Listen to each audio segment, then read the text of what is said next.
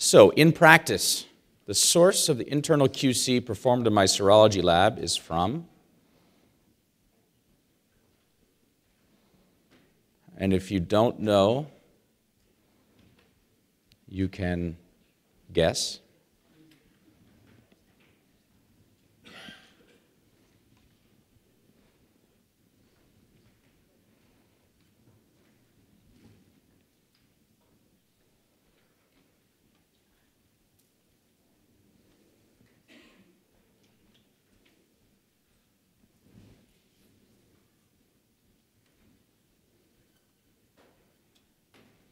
I think we'll have some non-answers, but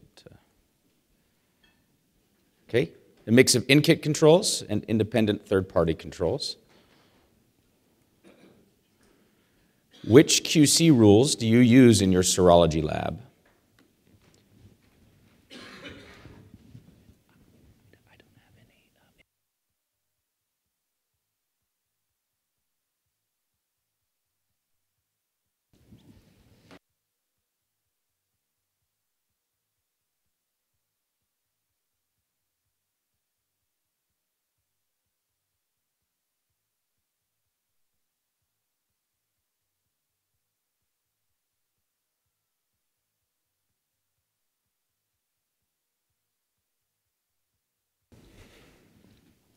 Okay, about the same number of respondents.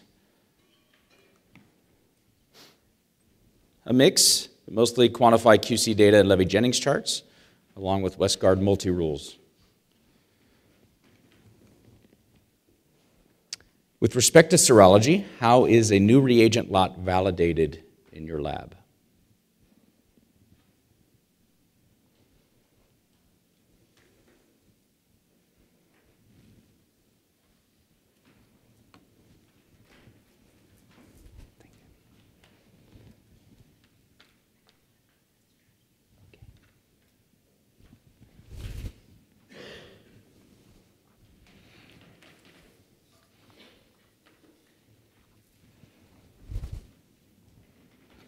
So we have a good solid 54 people that are choosing to answer these questions.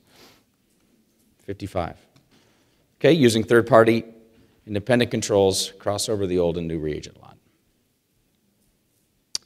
Opinion was the ideal positive control material.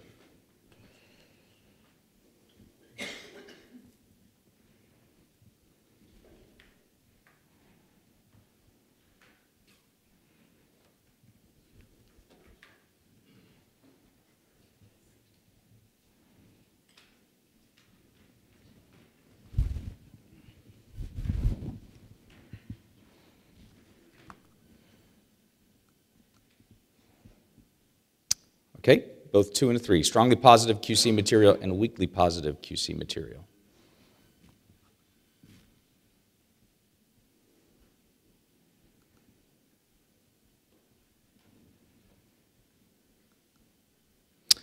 Okay, for this next section, one of the things in the previous years of this meeting was that some of the feedback was that we didn't spend enough time looking at some of the qualitative and semi-quantitative testing and some of the unique quality control challenges in that environment.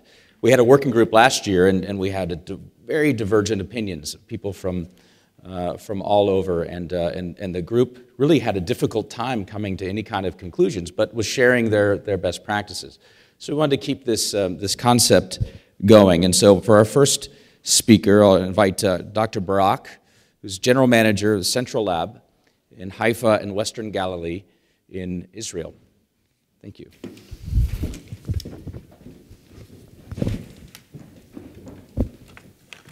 Thank you very much, Bayride, for inviting me to be here and to speak about this topic that I have raised 2 years ago in a Biorad meeting.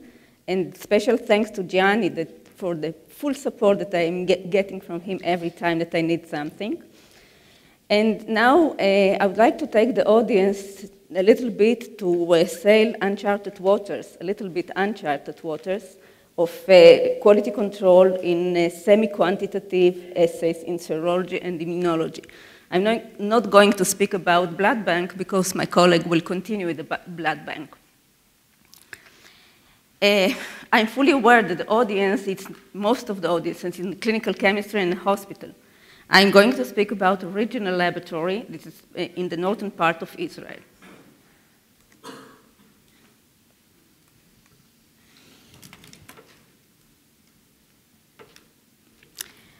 A few introductory words about the Israeli healthcare system.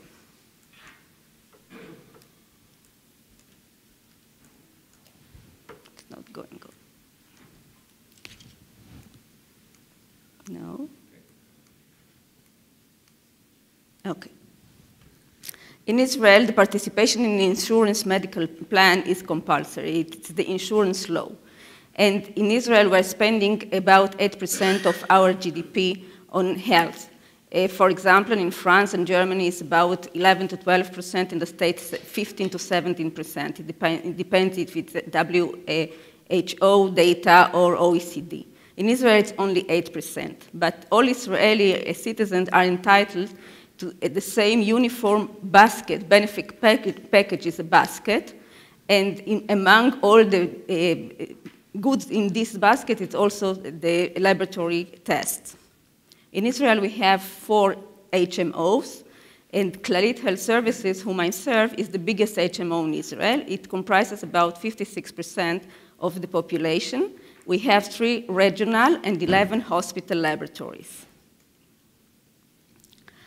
In our northern part of Israel, we have my laboratory. It's the second biggest laboratory in Clalit. It serves about 800,000 outpatients, over 220 clinics, and over 1,600 physicians. We are getting 14,000 samples per day, and last year we have performed 19 million tests. It's a multidisciplinary laboratory which has inside microbiology, hematology, biochemistry, tumor markers, immunology, serology, and endocrinology as well.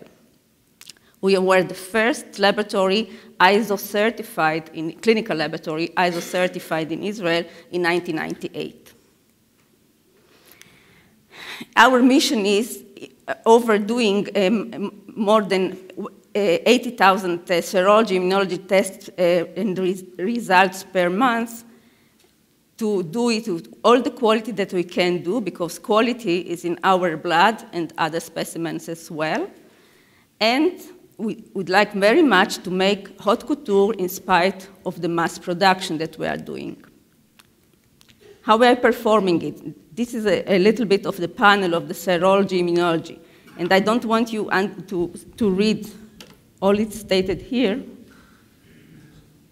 What it is?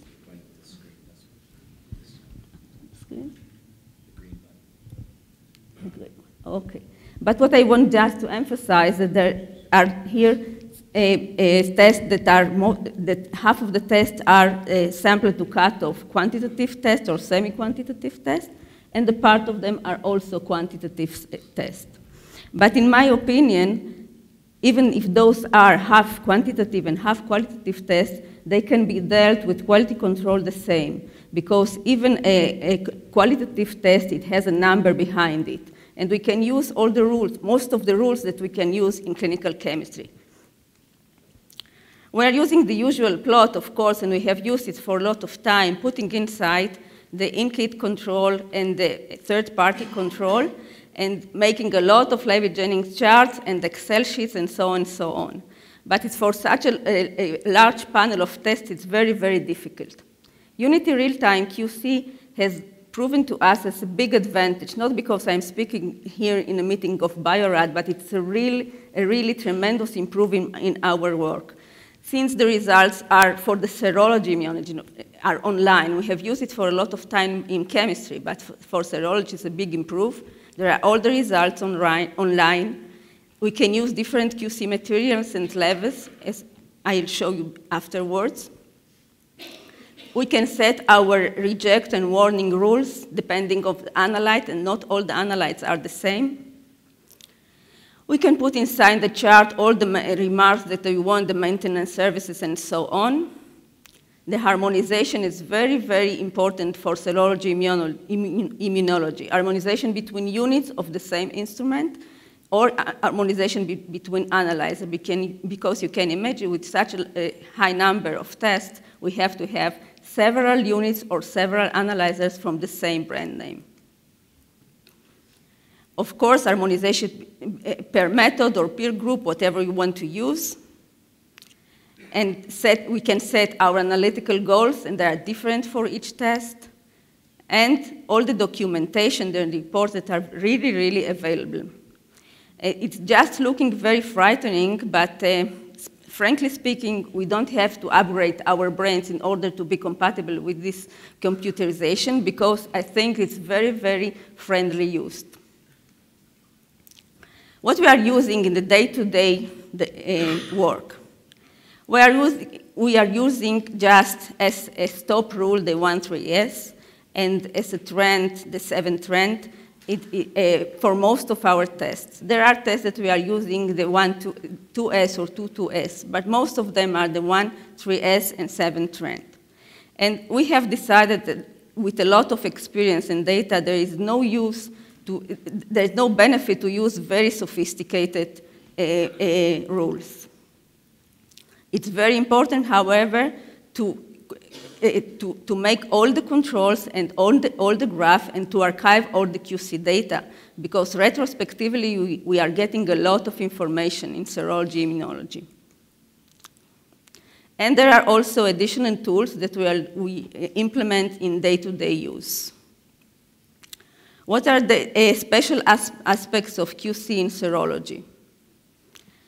Of course, you are all aware that there are negative results and even below cutoff controls that we have to deal with.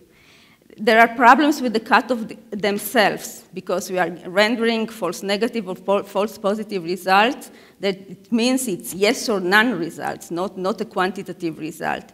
And their clinical relevance, because of the improper cutoff, can be tremendous. In part of our essays, there are crude calculations, sample to cutoff. And since it is a ratio, each part of this ratio, or the sample on the cutoff, can change by themselves. And we have to take in account the ratio between them and to give, for example, a qualitative result. As we have dealt with in the last Biorad conference last year, there are no standards. Most of the tests are not standardized. And when you have no standard, the bias is very, very difficult to find it. And there are a lot of tests that are in arbitrary units and not international units. And if I'm speaking about biological variation, it's a very, very big issue in these tests. For example, if the cutoff for CMV IgG is 7 international units, and the person has got her first result at 10, and afterwards she's rechecked and she's getting a 15, is 15 what it is?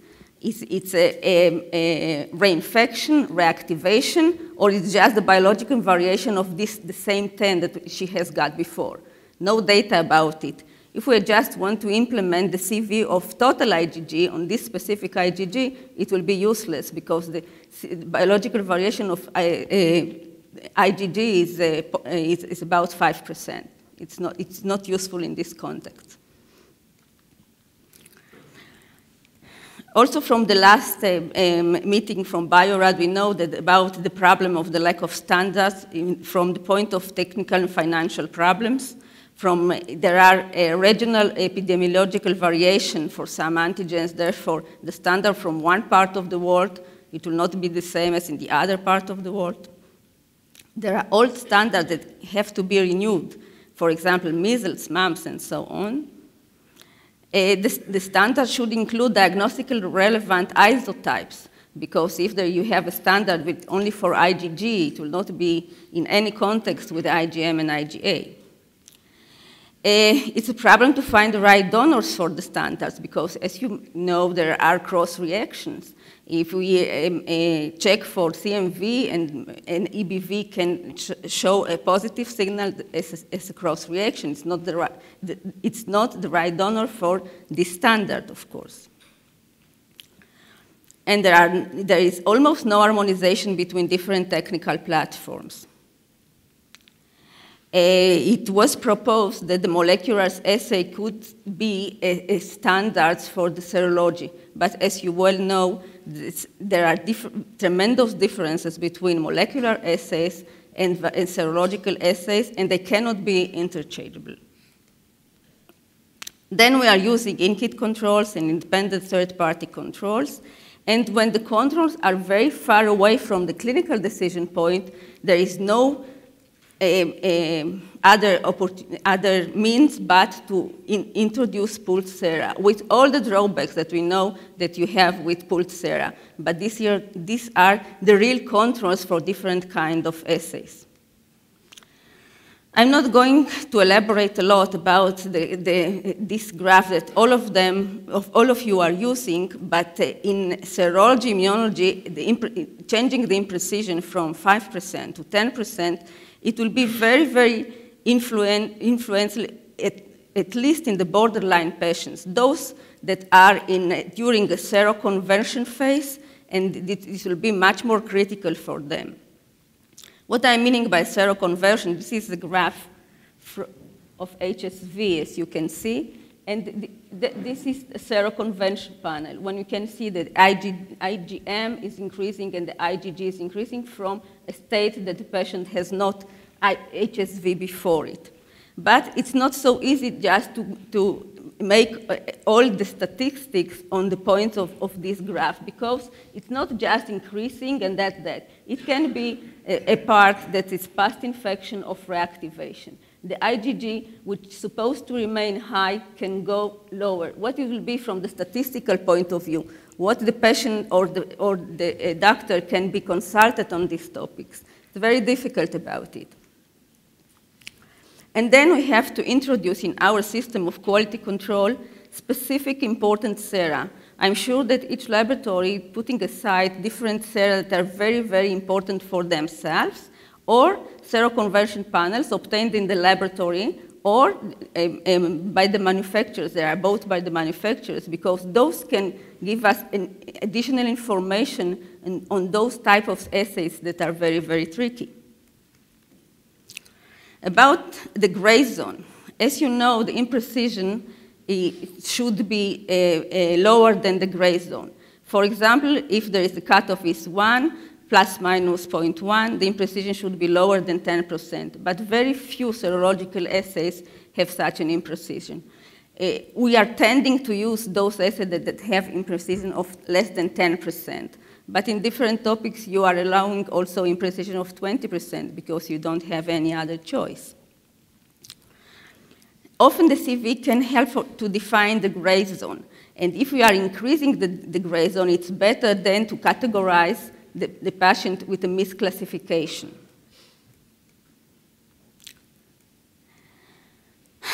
As I have already mentioned, there are, for several of the tests, there is no standard, no reference analyzer. Is the most prevalent method something that can use us? All methods can be useful for us, and therefore we are using the external quality control for those questions. But even the external quality control, it's not such useful. For example, I have here an example from NIQUAS, for CMV IgG also, and the most prevalent analyzer that it's used is the VIDAS, you can see, and the intended result was a -1, but even with the VIDAS, we are getting false positive results. It's the most used instrument, and it's regarded as the gold standard. Another example, for example, for pertussis IgM. We have in our RCPA external quality control, there were only 4 laboratories reporting, 2 give negative and 2 positive results.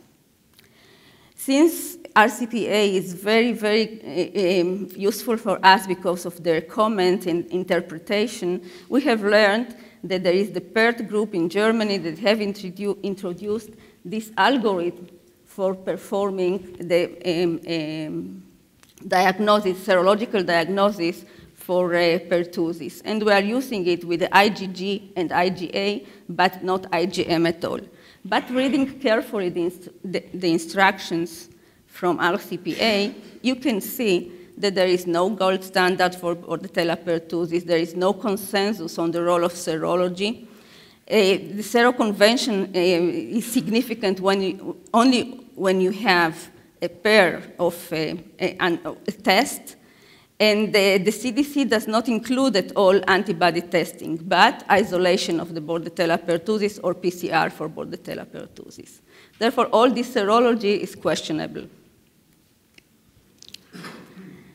And I have shown you already the antibody kinetics. Once there is only IgG and IgM, for example, for EBV, but there are also another antibodies that are for EBNA, for example, or avidity of antibodies that they can put in our frame the time of infection.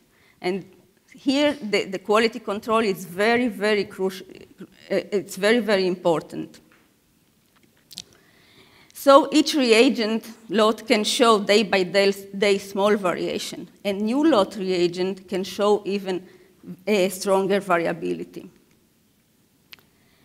Since we know that two different lots of reagents may satisfy internal or external quality control, but with the given performance, in the direct impact, give different performance with direct impact on patient outcome. Therefore, we are going to the next step of QC on patient's level. Since the QC material, even handled in a proper manner, it's not the real thing, and it doesn't have any pre-analytical problem. It's not the best predictor to QC problems. I'm just going to show you a graph of the lot-to-lot variation based on the number of positive results on our tests for two lot numbers, as you can see here. The first lot number was 1914, and the median positive result was 10%, and the second one, 1650, and this is the median positive result based on our patient's results. The difference is between 10% positivity and a mean of 20% positivity. Just image to yourself that I'm giving positive results of CMV for 10% of our women that are checked, or afterwards we are giving to 20%. It's a tremendous difference.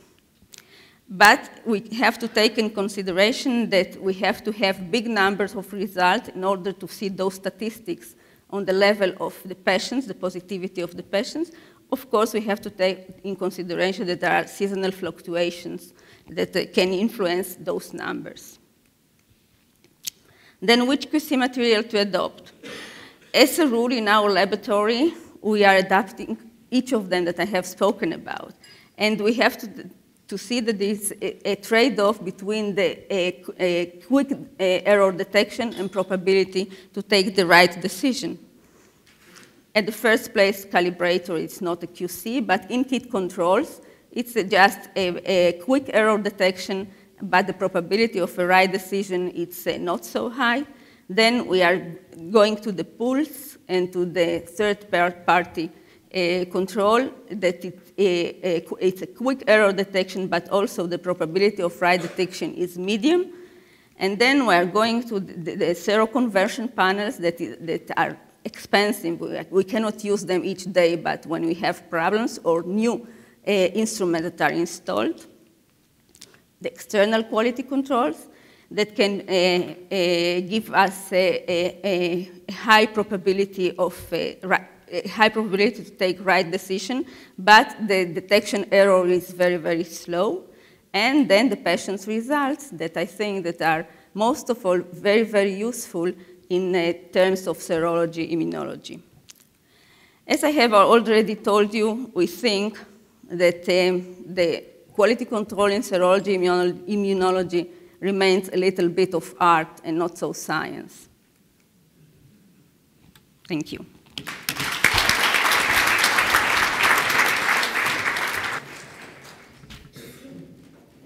Thank you. Our next presenter is Dr. AnneMarie van Veen.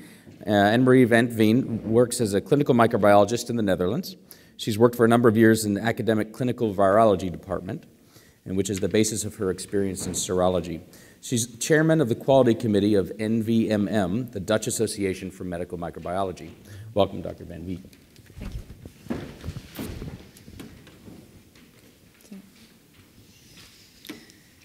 So first, I would like to thank the organizing committee, BioRed, for inviting me to participate in this interesting meeting. And I like to share some thoughts and experience about serology in medical microbiology laboratories. So when I started to prepare my presentation, I realized that actually I took the wrong title. I was actually wanted to make it a risk management in infectious disease serology in medical microbiology laboratories. And risk management was a concept which was very nicely presented by Jim Nichols in last expert meeting. And it is referred to in the new ISO 15189 document.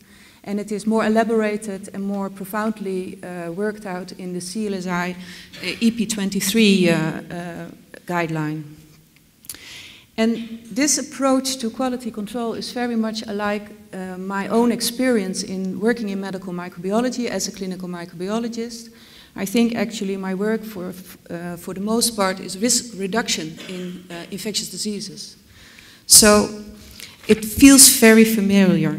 And what appeals to me is that you build your control program on the basis of your risk assessment in your context.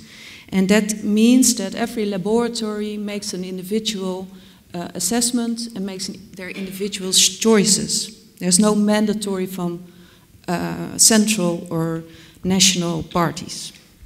So let me give you a brief introduction, and then I will show you two examples in a serology laboratory about risk assessment.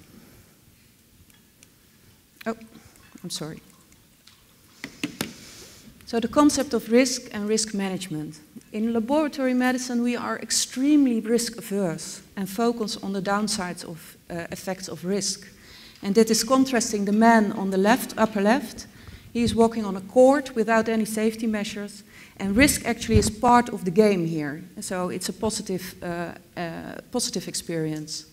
And also in business, actually risk is not only a downside effect, but it's also an opportunity to have a chance for a better or more successful business. And if you are, as a business, too risk averse, then actually you miss out on your opportunities, and you may stay behind your competitors.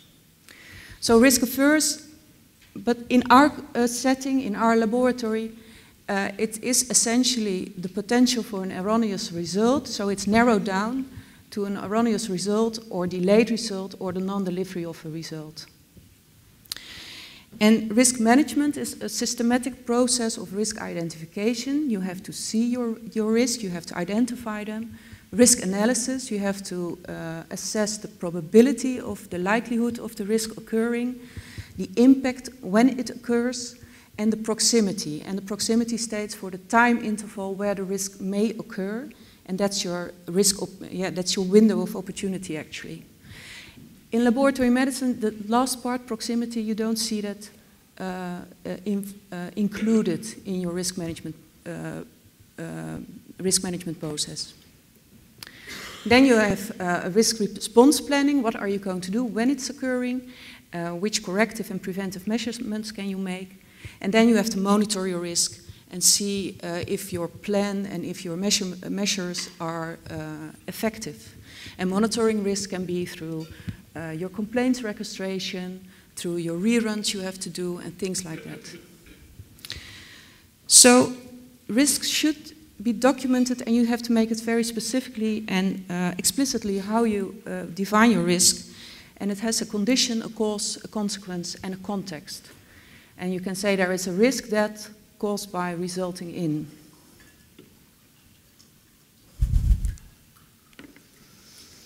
So if you look at the EP23 on laboratory quality control from a risk management purview, then they state that you should start with your process. You make a map of your process and then make a map of the entire process.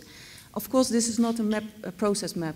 A process map is much more complex. I think you saw one earlier yesterday. But the entire process, meaning pre-analysis, analysis, and post-analysis. And I mean here also the pre and the post. So that's, for me, that's one.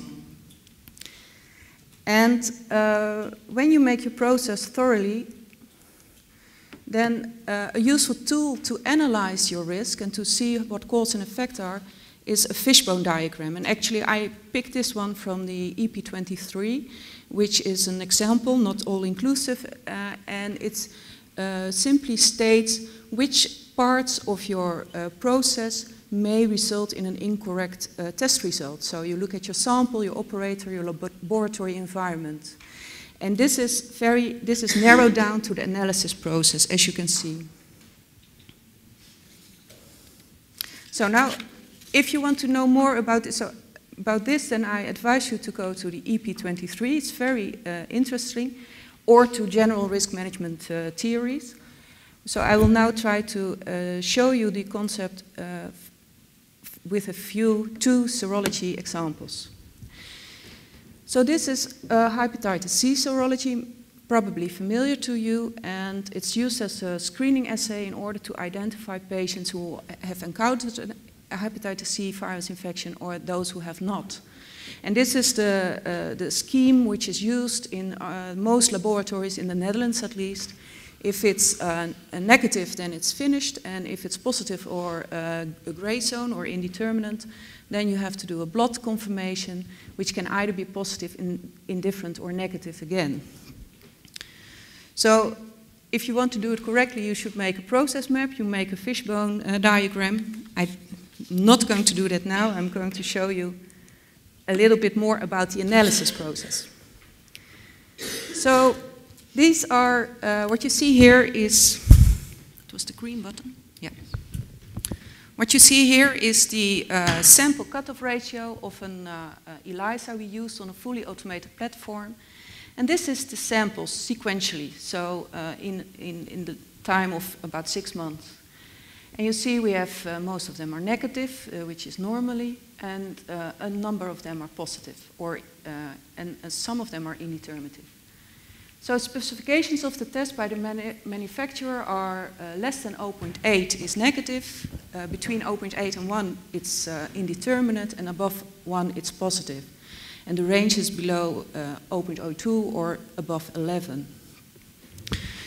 So what you, in serology now there are more risks than this one, but there's two big risks, and the first risk is that you say somebody is positive while truly negative, or somebody is negative while truly positive. Well, looking at the flow of serum diagnosis in our laboratory, actually in this setting I'm most interested in those samples that are negative while actually positive, or truly positive. So this is my risk, because then I will say that patients who are actually HIV positive are, I say it's negative, and they are withholded then from the right therapy, or they are withholded from supportive actions. So that is a risk with a direct impact on patient care. And in the way we build the serology process, maybe it's less interesting if it's a false positive, if it's a false positive, if positive results while truly negative, because I've built in a few steps afterwards to control that risk. Of course, if you look at costs, it's very interesting to look at false positive also. So if cost is incorporated in your risk analysis, then maybe you want to do something about it. So what I want to say here is that if your focus is on preventing false negative, then in your risk assessment, maybe you want to have more control on this lower level, on your cutoff level. And so this may be a reason to choose, for example, quality control measures that are low in your cutoff sample cutoff ratio. Or maybe you can build in other controls. So let me show you the next slide, because this, oh, that's the wrong one. Because here you see the positive and the indeterminate results and what the outcome was of a confirmation. And the green dots are all true positives, they were confirmed positive. The red dots are all false positive, they were confirmed negative in the immunoblot. And the yellow ones were lost from follow-up, 3 of them. And what you see here is that actually in our in this setting, all our samples who are above 11 sample cutoff ratio are positive. So now there's a discussion going on. Should we say that all samples above 11, we just say, okay, it's a positive result and we're not going to confirm it? Well, that changes my risk assessment actually, because now I'm going to say to a number of samples which are positive, to the patient, you are hepatitis C virus positive. And still, even in this setting, although I have a totally green line in the upper part, it's about 97 samples, still I have the risk of saying to a patient, you are hepatitis C virus positive, well actually he might be truly negative. That's the error I still have. So what I changed in my protocol has impact on my risk assessment. For now, I am thinking about how should I control this error of falsely accusing somebody of having hepatitis C virus when he's above 11. And I can make several measurements. For example, I can choose a cutoff control. I can choose a control sample, which is in the high end, the upper end of my ELISA. So I can see if stability of the ELISA in the high end is really of a proper condition. I can also make a very huge analysis with other laboratory, and I can see from that analysis that the likelihood of that actually event occurring is very, very, very low. And then in that assessment, I can say, based on the likelihood of a very, very low occurrence, well, maybe I can limit my control measures, for my risk assessment is rather low still. So what I wanted to point out is that risk assessment is related to your clinical decisions point and your own context. So let me show you another example.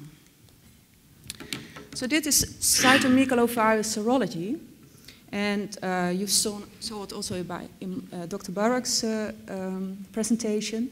You see here an IgG and an IgM. IgM is disappearing again. Sometimes it can be a little bit uprising. And IgG is supposed to be positive for your lifetime. Well, at that point, I was working in an academic laboratory, and we were doing IgG testing for cytomegalovirus for hematology patients. And the reason for that was that they were worked up for a transplantation, a matched unrelated donor transplantation, and they had to know the CMV status of this patient and of the donor. And we were called by the hematologist, so listen, we have a problem. We cannot make a decision with your data. We see patients who are going everywhere. So we looked at, and this is an example of such a patient, and they were puzzled, and we were puzzled as well, of course, but because what you see here, that this is a patient A, and in time, with the same test, you can see it's positive, he's negative, he's positive again, indeterminate, and negative again. So this goes all the way. So what is the CMV status of this patient now? And we were puzzled because it's an academic laboratory. We had 3 tests to analyze IgG. And even with using 3 tests, we did not manage sometimes to make a proper, take a proper result. So a man with 2 watches obviously doesn't know how late it is. So in this case, that was the case too. So our explanation for this effect actually was that there was waning immunity because of their underlying disease condition. There was a transient IgG because of blood transfusions or IV intravenous immunoglobulin they had. And that was all searched out, and some patients could be explained by that, some not. And of course, being here, there's a very bad serology test, which needs some improvement. That's also a possibility. But what I want to show you is that based on a single point CMV IgG measurement, we made some serious conclusions about the CMV status, which had an impact on patient policy. And actually in this setting, it was very important to have a very good idea about what's going on here. And in our setting, we try to manage this risk by changing our serology protocol. We included an extra test. We made it from a fully automated CMV IgG serology test. When it was indeterminate or we're not really sure, we made another ELISA test, which was manual. But we could also, of course, and maybe we should have done that at that time. Now we're going to do it. We could have changed our quality control samples, make the test more robust, narrow down quality criteria of acceptance. We've seen, these days, we've seen several measurements you can take to make your test more reliable. So actually, in this case, we did another exercise, another risk analysis, and that was initiated by the hematology department together with us, and that was health failure mode and effect analysis. We called it in the Netherlands a SAFER, but the international word is HFMEA. And actually that is a risk analysis, which is tuning into the process. You map your process, and then you make a risk analysis. You assess the risks which are associated with the various steps. And it was a very intriguing exercise, actually. And I hope I have the time and the chance to do it more often, because it was very learningful for both the clinicians and for us. For it really opened our eyes about how clinicians were working with our data, and it opened also the clinicians' eyes about how we were working with their materials. And actually, this was not a department where we did not have any connection with. We were there daily on phone, and we had a weekly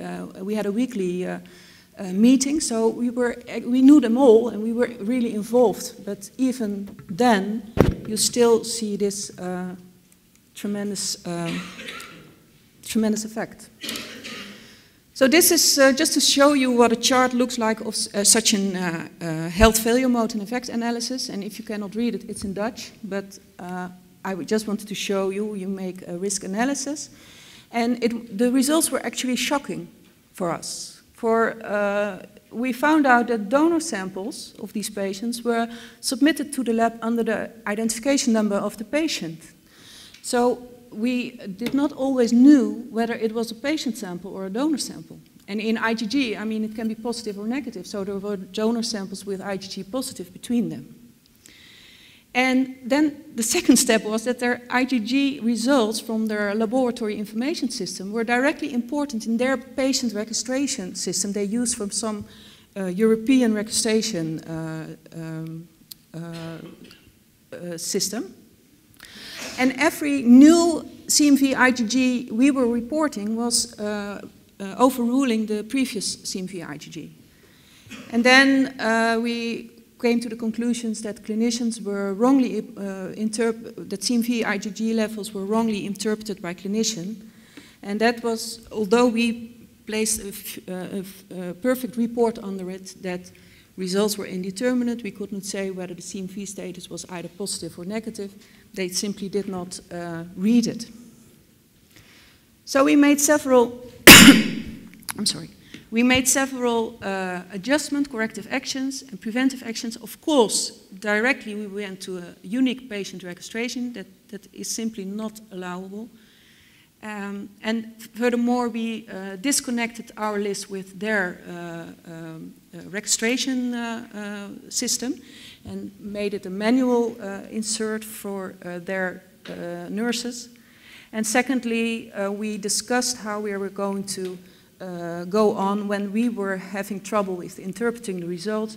Okay, make a phone call to the doctor, and in an academic hospital that can be difficult, to the doctor who is really in charge of the patient, and discuss with him or her what the CMV status was, and then make it a note in the patient record.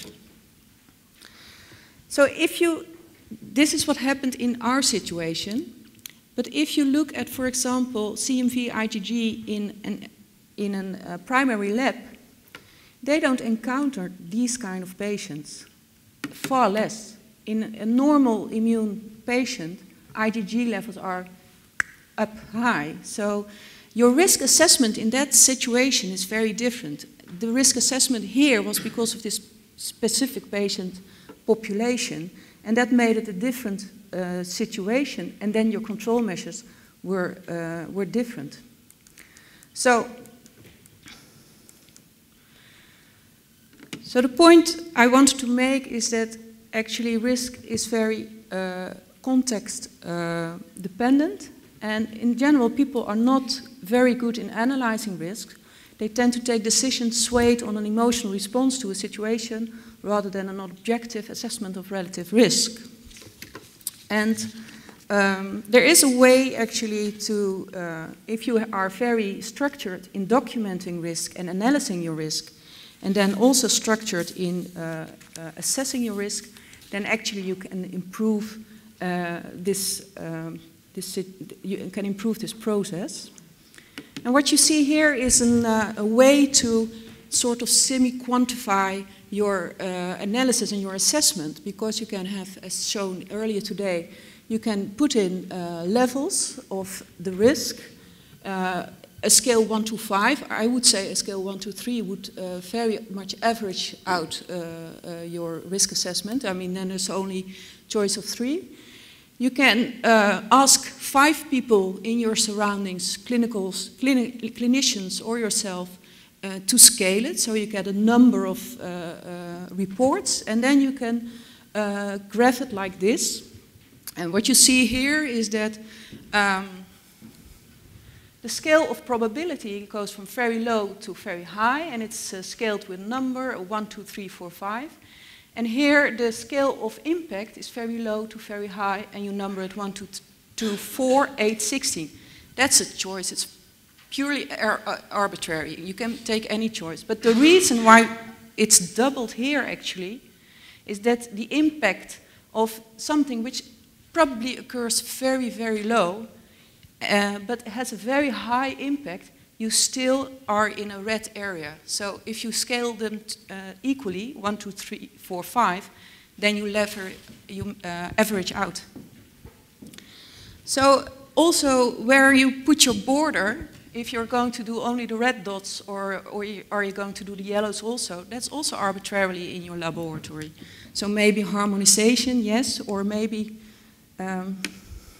let's see how it works out.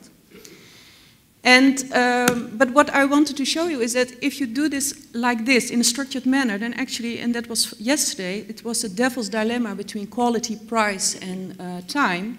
Well, here's a way to analyze where you should put your money and where you should put your time. Because if you do it like this, then you know what to prioritize in your lab. So this is what I wanted to say. Thank you very much. And I hope it was helpful.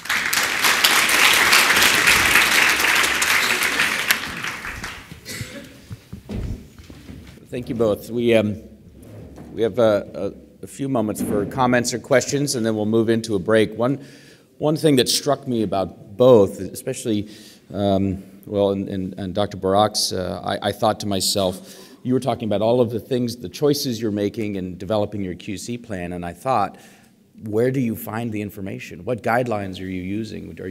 Is it so dependent on your own individual situation?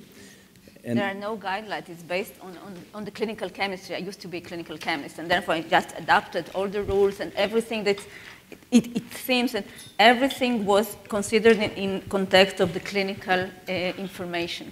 Because if I'm using very, very tough rules and the clinical information that doesn't have any advantage of those rules, why to use them? And it's just trial and error, as I have concluded, a little bit of a trade-off between science and the art. So what advice would you have for somebody somebody coming in and they're sort of running that department of the lab and they're looking at their quality program? Where would they start?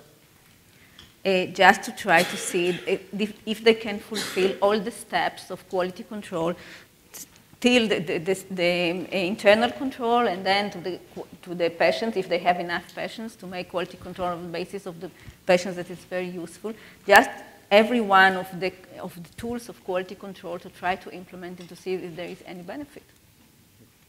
AnneMarie, I was delighted to see that you've taken a stab at CLSI EP23 and doing that risk assessment. It's something that it's becoming it will become more important. What were the first steps that you took in sort of taking that document and deploying it in your laboratory? Well, it is helpful because it actually answers a question of why. And very often you hear quality controls or all sort of measures. We do it sometimes before accreditation, because of accreditation. I saw that coming by, that answer also here today or yesterday. And this is actually the way to go, because it's your why. Why are you doing it? And then you can figure out how you're going to do it in your lab. And I would say start with those tests which you have to validate anyway, because if you're doing your validation protocol procedures, then at that time it's a very good moment to also make your risk analysis. And I would say in time your laboratory will be more based on risk analysis. If you start just in the blind and you think, okay, I'm going to do all my tests within straight away, then you have a tremendous job to do. Yeah. That's a challenge we're facing in the U.S. right now. Is labs that want to implement EP23 because it's now become a part of it. Well, it's becoming a part of the regulatory requirements in the U.S. Under CLIA. Labs are faced with sort of the daunting challenge of how do I do this analysis for all of my examinations and all of my processes in the lab. So I think that's great advice to start with, those that you need to validate. So any other comment or question from the audience?